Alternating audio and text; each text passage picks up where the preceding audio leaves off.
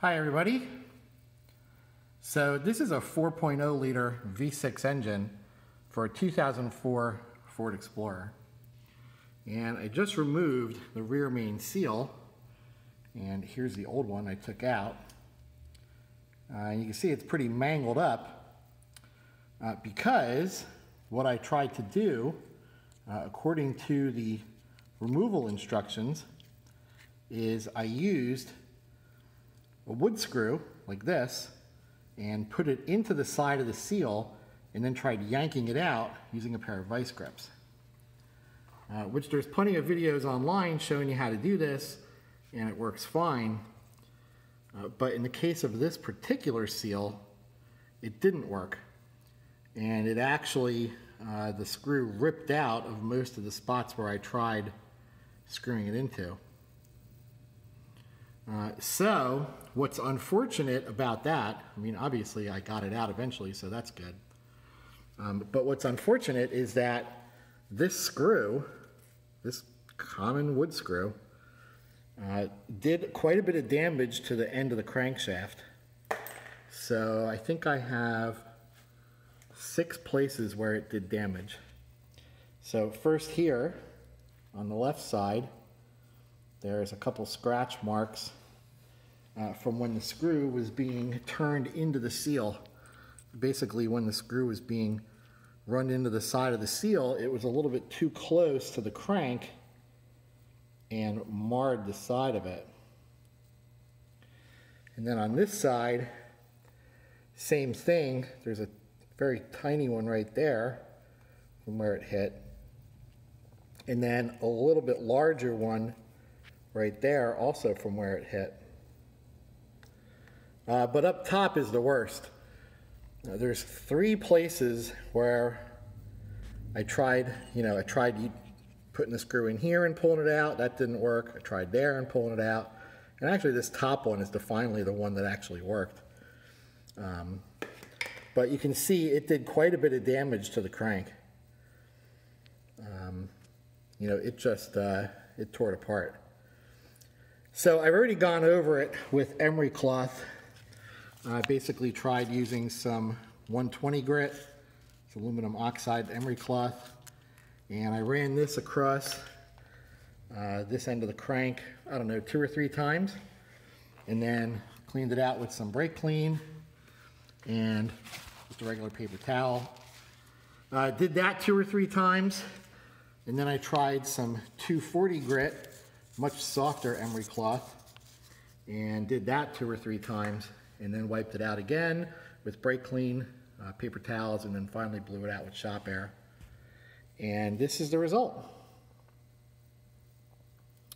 So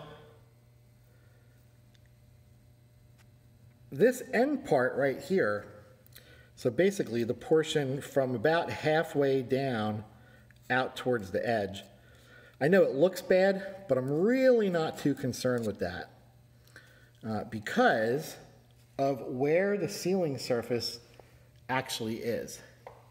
So if we look at the old seal, for example, the seal sits basically flush at the edge of the block. And then if we look at a cross section, you see the sealing ring is actually closer to the inside edge. So just as a rough guess, it's about 3/8 of an inch in from the end of the crankshaft, just based on how this seal is laid out.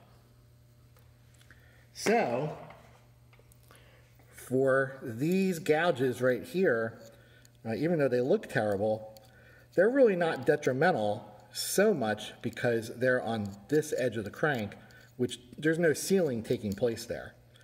So this part's not going to hurt it. But it's really when you get further in that there's more of a problem. So if we just rough it out about halfway down the surface of the crank, that's roughly where the seal rides. So it's these inner little nicks that are really the problem. So there's not a lot I can do about it. What's done is done. And it's just going to have to be one of those things. Hopefully the seal is riding in in a spot where these nicks aren't going to be at. But because they're kind of staggered, it's really going to be hard to get it lined up in that position. Plus, it's very minor. Running the emery cloth over these surfaces has already knocked the big chunks off, so there's really nothing too sharp that could damage the seal. But still, having that gap is going to probably end up causing an oil leak. How much is yet to be determined, but I'm sure there's going to be somewhat of an oil leak when this is all done. So, if you're going to pull the rear main seal on your Ford Explorer, or any other of the Ford products that use the 4-liter V6, be very careful about where you put the screw into the seal. Theoretically, you should be able to go anywhere on this outside surface where it's hard. So not this very outer edge, but basically right between there, because that part's metal. However, like what happened with this one, the screw may possibly just rip right out and not pull the seal with it. So you might want to look at an alternative method to pulling the seal out if you run into a problem like this. So, pretty uncool, but not the end of the world. So anyway, if you have any questions or any comments, post them below. And thanks for watching. And if you like my videos, please subscribe.